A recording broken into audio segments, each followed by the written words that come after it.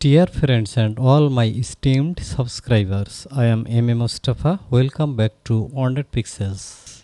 This ultrasonic sensor has 4 pins in total. This is ground pin. This is echo pin or receive data pin. This is trigger pin or transmit data pin. And this is power supply pin. Okay, first insert the sonar sensor on a breadboard or Vero board. Then connect VCC pin to Arduino's 5V pin. Now connect trigger pin to Arduino's digital pin 2. Then connect echo pin to Arduino's digital pin 3.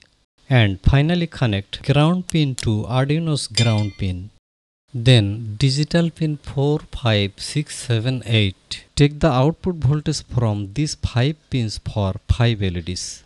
Dear friends, there is a circuit diagram at the end of this video. Follow it and complete the remaining connections in this way. Okay, our circuit is ready. If you have any problem, please comment. Now connect the Arduino to the computer via USB cable.